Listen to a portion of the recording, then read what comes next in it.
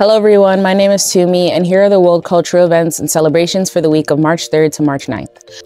Sunday, March 3rd is the last quarter moon at 10:24 a.m. The last quarter moon appears as another half-lit sphere, but this time with the left side illuminated and the right side in shadow. It symbolizes a time of reflection, reassessment, and forgiveness. It's a period to release remaining burdens and prepare for a new beginning. March 3rd is also World Wildlife Day. This day is used to raise awareness about why it is important to protect wildlife and their habitats.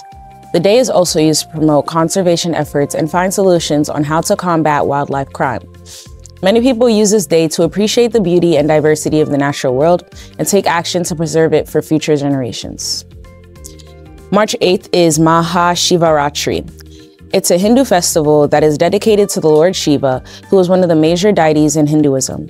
It is celebrated annually in order to celebrate Lord Shiva's marriage to the goddess Parvati. On this day, people fast, perform rituals, and offer prayers in order to seek blessings. March 8th is also International Women's Day. It is used to honor and celebrate the achievements of women on a global scale. Women's rights, gender equality, and the contributions that they have made into society are celebrated. People use this day to show appreciation for the women in their lives and to advocate for women's rights all over the world. And that's it for the world cultural events and celebrations. Do not forget to follow us on Instagram and subscribe to our YouTube channel at The Scholars NYC. I'm Tumi, and I'll see you next time.